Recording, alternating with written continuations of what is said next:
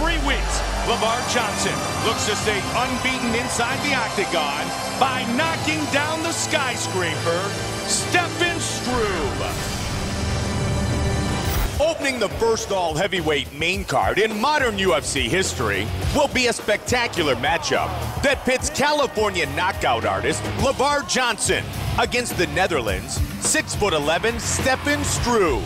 It's a bout that will have a significant impact on the heavyweight pecking order, as both fighters have been on a tear in recent bouts. When he's gonna come in and charge with those haymakers, I'm gonna have to use my footwork, and his momentum is gone. And then I'm gonna pick him apart. He's game to bang away, and with my power and my speed, I should be able to put him to sleep. Few heavyweights have made an immediate impact in the octagon quite like Lavar Johnson, a former WEC and Strikeforce standout. Johnson entered the UFC in 2012, and he has since earned 2 Knockout of the Night awards for finishes of Joey Beltran and Pat Barry. Tonight, he looks to make it 3 in a row by taking out Stefan Struve.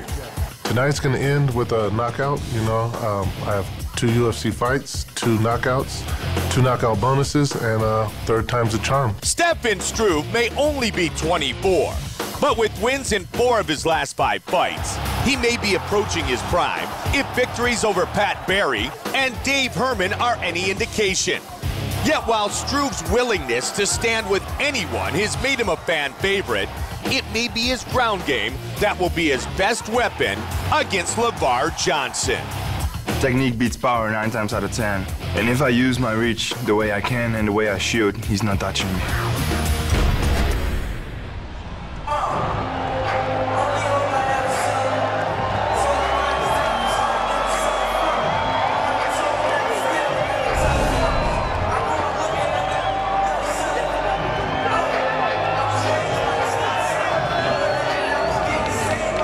Lavar Big Johnson has one goal when he steps into the octagon. That goal is to use his incredible punching power. He's a big guy, thick, very strong, but if he has any weaknesses in his game, it's his ground game. He has been prone to being caught in submissions in the past, and that's the one thing that he has to worry about when he steps into the octagon tonight with Stefan Struve. What Lavar would like to do is what he did to Joey Beltran, is what he did to Pat Barry, and that's get Stefan Struve up against the cage to use those assault weapons that he has attached to his wrists.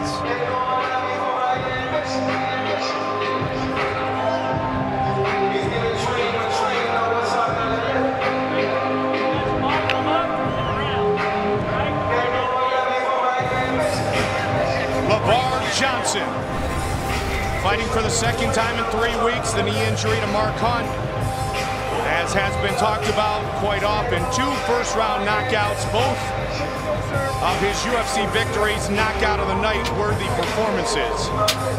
2 fights, 2 bonuses, his 2nd fight in 3 weeks. He feels he's on a roll, so bring it. Let's go. Well, a huge advantage in having fought just a few weeks ago is that he's going to be very comfortable with this octagon experience. The closer you can get to an old fight, or excuse me, a previous fight, the more relaxed you're going to be inside the cage. Averages a fight time, Joe, of just 4 minutes and 41 seconds, the 2nd shortest in UFC and Strikeforce heavyweight history. Lavar Big Johnson.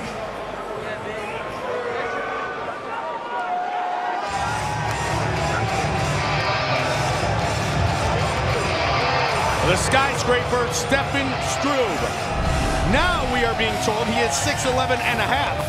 But more importantly, he's pretty fired up about the fact that his reach is 84 and a half inches, tied for #1 in the UFC with John Jones. Crazy thing is he's 6'11" and a half. Well, my beef with this whole reach thing is that it's only the hands. I mean, we're using a measurement that's taken from boxing.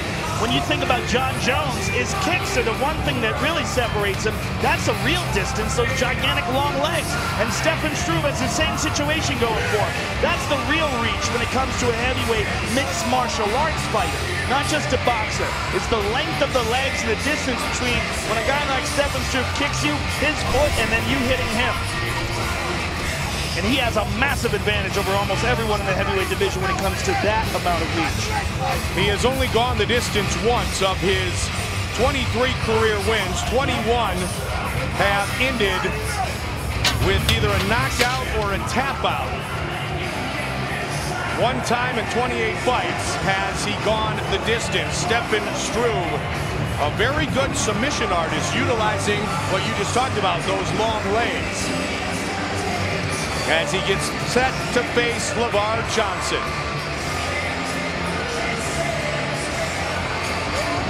Our tale of the tape for this, our first heavyweight fight of the night, is brought to you by Metro PCS. Wireless for all. Johnson, a decade the elder, of 6'11.5" tall. Stefan Skyscraper Struve, weight pretty close. There's the reach, 84.5. 3.5 inches longer than Lavar Johnson.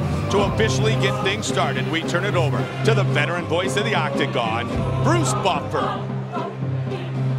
Ladies and gentlemen, we are live from the MGM Grand Garden Arena in Las Vegas for UFC 146, presented by Bud Light.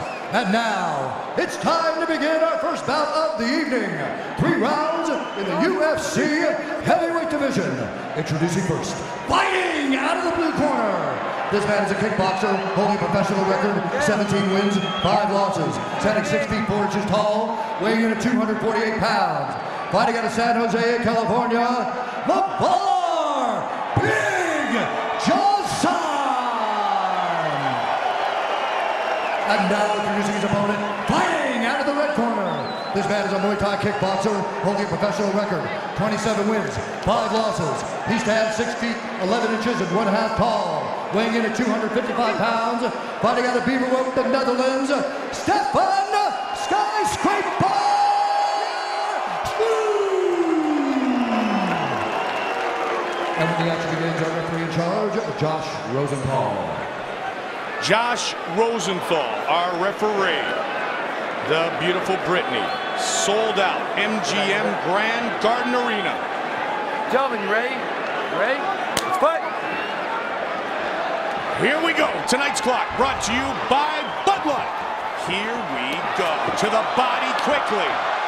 Johnson throwing bombs. He landed a big uppercut there, Mike. And Struve took it, but that's not what he wants to do. He doesn't want to get into an exchange with this man. He wants to tie him up in this, the most dangerous position that Lavar Johnson always finds himself. When he presses guys up against the cage, that's when he works them over. He throws a high volume of powerful strikes in short amount of time. Does Lavar Johnson. Johnson, 16 wins by knockout, 1 by submission. He has finished all 17 of his career wins. He pulled guard because he had that left overhook. His left overhook is very tight, so he has that right arm trapped. And he's going to slowly work his legs up. Armbar. Trying to crank it in. It is all over. Stefan Struve by submission. That's technique, ladies and gentlemen. And note, as soon as he had that overhook, he had confidence in his technique and knew that he broke his arm, Mike. Yeah, I'm okay. Sorry, bro.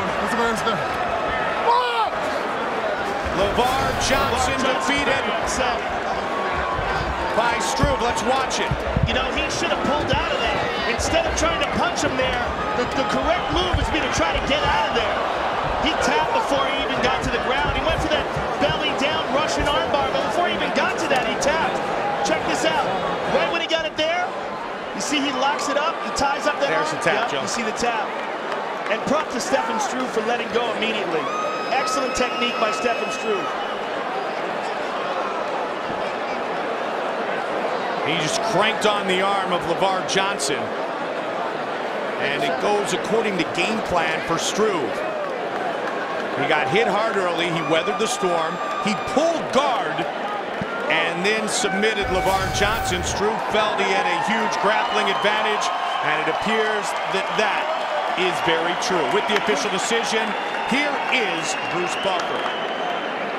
Ladies and gentlemen, referee Josh Rosenthal has called a stop to this contest at 1 minute 5 seconds of the very first round. Declaring the winner by tap out due to submission from an armbar, Stefan Skyscraper Struve. 16th career win by submission.